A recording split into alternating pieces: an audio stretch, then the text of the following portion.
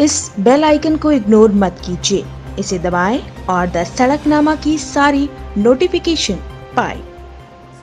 नमस्कार, मैं हूं आपके साथ नेहा गर्ग और आप देख रहे हैं सड़कनामा.com। इस वक्त मैं मौजूद हूं सिरसा के MDK स्कूल के अंदर, जहां पर बच्चों के द्वारा एक्सीड डे है वो मनाया जा रहा है। बच्चों ने इस फंक्शंस के अंदर अलग अलग मुद्दे हैं वो उठाए हैं और पब्लिक को एक स्ट्रॉन्ग मैसेज देने की कोशिश की है। इसके अंदर बच्चों ने यहाँ तक कि पानी को लेकर किस तरह से पानी को बचाना चाहिए, सोलर एनर्जी को लेकर कि सोलर एनर्जी के क्या बेनिफिट है, किसान आखिर क्यों परेशान है, हमें जो मिट्टी है उसके बारे में उन्होंने बताया कि हमने बच्चों से बात भी की कि बच्चों ने पूरी तरह से एक्सप्लेन किया कि हमें इन चीज़ों का जो इस्तेमाल है वो सोच समझ कर करना चाहिए। और ये भी देख सकते हैं कि जो बच्चों ने यहाँ के अंदर 7 अजूबों के को भी दिखाया कि 7 अजूबे हमारी दुनिया के अंदर कि जो हमारा इतिहास है वो भी बहुत पावरफुल है। और एक एक्सीड जो फंक्शन है इसका एक ही पर्पस था कि वो लोगों को एक स्ट्रॉन्ग मैसेज दे सके, क्योंकि आज I have a plastic bottle, degrade the atmosphere, releasing harmful gases into the air. I have the great energy of a mother natural. Ha ha ha ha ha. I am a plastic bag. I also degrade human life, aquatic life, animal life. Cow eat me and get sick. Human made us and now we are it up their nature. Stop. I am the protector of this earth. I will aware the children of bad effects of plastic. Plastic degrades our lives and it plays the vital role in causing cancer. The best remedy is used to biodegradable resources like meat, my friend jute bag. I am jute bag. I am natural product. I do not harm the nature and biodiversity. Please use me and arrogant plastic.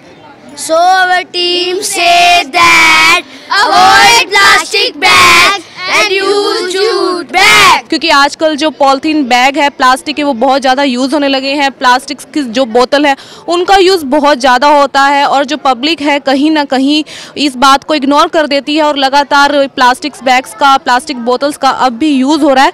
इन बच्चों की ये जो कोशिश है इसीलिए है कि ताकि वो इन सब चीज़ों पर बैन लगा सके, जनता को एक स्ट्रॉन्ग मैसेज है वो दे सके। आप मेरे चारों ओर देख सकते हैं कि जो बच्चे हैं अभी भी लगे हुए हैं और धूप में खड़े हैं इतनी, और अपने अपने प्रोजेक्ट के बारे में पेरेंट्स को भी बता रहे हैं। I am Sneha, the language manager. I will help you with meanings on new and difficult terms. This is our chart. You want to try this? Now let our resource manager explain. Hello sir, hello ma'am. I am Mahima, resource manager of this project. In this activity we use charts, cardboard, sketches, tricks, etc. We have this flashcard for you to learn about new and difficult word, in which we write the pronunciation, meaning and a trick to easily learn this verb. Please pick your choice. हमने parents से भी खास बातचीत की और जिसमें parents ने भी अपना एक्सपीरियंस है हमारे साथ शेयर किया और पेरेंट्स ने बताया कि उन्हें यहाँ पे आके बहुत अच्छा लग रहा है। जो बच्चों का जो एक कॉन्फिडेंस लेवल है वो कहीं ना कहीं बढ़ रहा है, बच्चे इंग्लिश बोलना सीख रहे हैं, इस तरह की activities. The experience was very good because the children were very active in their topics which they have given, and there is also we have find a new thing that the parents are also participative in all this because the students asking questions from the parents, मतलब this shows की मतलब जो exceed pattern है इसमें यही है कि parents और चिल्ड्रन दोनों का कंट्रीब्यूशन ज़रूरी है। MDK में आज मेरा आना हुआ, एक्सीड डे बनाया गया आज यहाँ पर, जिसमें कि बहुत से बच्चों ने पार्टिसिपेशंस भी दी हैं और मेरा बेटा भी इसी स्कूल में है। और जैसा कि मुझे ऐसा लगता है कि जब भी MDK में कोई भी प्रोग्राम किया जाता है, चाहे वो छोटे से छोटा या बड़े से बड़े लेवल का, मैं हमेशा कुछ ना कुछ सीखती हूँ। आज भी इन्होंने बहुत ही अच्छा एक्सीड डे सेलिब्रेट किया है जिसमें कि मेरे बेटे ने भी पार्टिसिपेट किया है। वो आज लॉयर के रोल में प्ले किया है उसने। बहुत ही अच्छा कॉन्फिडेंस मतलब उसने दिया इस चीज़ का, मतलब मैंने पहली बार देखा उसको इतना कॉन्फिडेंट होकर स्टेज पे परफॉर्म करता हुआ।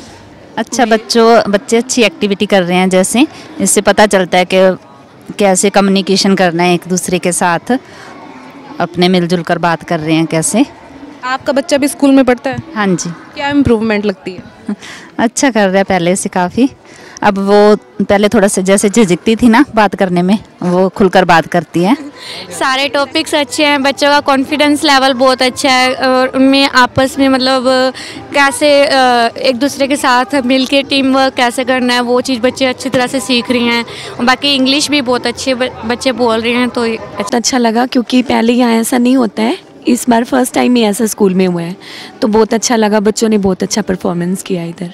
एक्सपीरियंस बहुत अच्छा था मैडम। जैसे आप जानते हैं कि यहाँ पे प्लास्टिक के बारे में बताया गया। प्लास्टिक हमारे जीवन के लिए कितना हानिकारक हो सकता है, किस तरह से बीमारियाँ क्रिएट कर रहा है। जैसे हमें पौष्टिक आहार लेने चाहिए, संतुलित आहार हमारे जीवन के लिए इतने अच्छे हैं। पानी बचाओ, जो सबसे बड़ी हरियाली लगाना, ये सबसे बड़ी ज़िंदगी के जीवन की शुभ यात्रा मान लो, जो भी कहोगे आप, जो सबके लिए सही है। पेरेंट्स को भी बहुत अच्छा लग रहा है और वास्तव में सच्चाई यही है कि इस तरह की एक्टिविटी से बच्चों के अंदर ज्ञान तो बढ़ता ही है, लेकिन पब्लिक के लिए भी एक स्ट्रॉन्ग मैसेज जाता है। बच्चों की ये कोशिश वाकई के अंदर लाजवाब है कि जो मैसेज वो इस एग्जीबिशन के जरिए सभी पेरेंट्स को और पब्लिक को दे रहे हैं। बहुत डिफिकल्ट था बच्चों को प्रिपेयर करना, मतलब बच्चों की जो अकॉर्डिंग टू उनकी मूड्स पे डिपेंड करता है, बच्चों को उस लेवल पे लेके आना, उनको सेटिस्फेक्शन करवाना कि नहीं, बच्चों को मोटिवेट करना कि बेटे जो आप रोल कर रहे हो you are deserve it. All of you, my name is Samik. I studying KG class. Today I play Lord of Doctor. आज के लेवल में जो बच्चों की जो मल्टीपल इंटेलिजेंस की बात करते हैं हम लोग, उसको ध्यान में रख करके हमने इस करिकुलम को अडॉप्ट किया हुआ है, जहाँ पे जो टीचर्स बच्चों को पढ़ाते हैं वो एक प्रॉपर एक हर कॉन्सेप्ट के पीछे एक एम होता है। पहले उस एम को हम लोग क्लियर करते हैं, उस एम के आधार पे फिर हम अपनी टीम्स बनाते हैं बच्चों के बीच में, चाहे वो इंडिविजुअल हो या ग्रुप टीम हो या सर्कल फॉर्म में हो। फिर उनको एक्टिविटीज़ दी जाती हैं। उस एक्टिविटी में बच्चे जब खुद अपने आप से उन चीज़ों को परफॉर्म करते हैं और उसको डे टू डे लाइफ से जो मैच करते हैं उसको, उसके आधार पे फिर बच्चों की जो कॉन्सेप्ट बिल्डिंग होती है, फिर उसके एनालिसिस करते हैं हम लोग कि भाई इस कॉन्सेप्ट को आपने अपनी लाइफ में कहाँ कहाँ यूज़ कर सकते हो। तो उन चीज़ों से वो, और जो घरों में देखते हैं या जो अपने वातावरण में देख रहे हैं बच्चों, उनसे उन चीज़ों को जोड़ते हैं। उसके बाद उसकी एप्लीकेशन बेस पे जाते हैं हम लोग। एप्लीकेशन बेस में जाने का मतलब बच्चों को उस कॉन्सेप्ट के ऊपर क्वेश्चन दिए जाते हैं जो बच्चे खुद ही फ्रेम करते हैं, जिसमें टीचर्स उनको हेल्प करते हैं या उनके जो ग्रुप मेंबर्स होते हैं वो डेवलप करते हैं। तो जैसा कि पहले शिक्षा पद्धति में था कि टीचर्स छोटी क्लास में बच्चे को क्वेश्चंस लिखवाते थे, कुछ आंसर्स लिखवाते थे, तो ये चीज़ एक्सीड करिकुलम में बिल्कुल हटके हैं। इसी के साथ हमारे यूट्यूब चैनल पर बने रहिएगा। अगर आप ये वीडियो फेसबुक या ट्विटर पर देख रहे हैं तो हमारे पेज को फॉलो जरूर करिएगा। हमारे चैनल को लाइक, शेयर एंड सब्सक्राइब करना ना भूलिएगा। बहुत बहुत धन्यवाद।